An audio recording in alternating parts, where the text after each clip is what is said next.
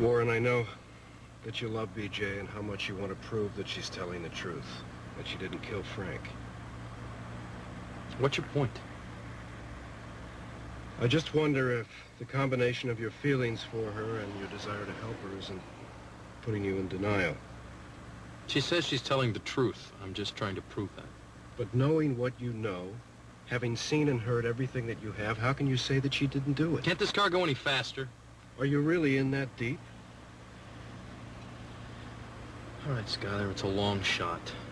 But if we can find something, anything, that can cast any doubt on the evidence that's built up against her, there's no jury in the world that'll convict this girl.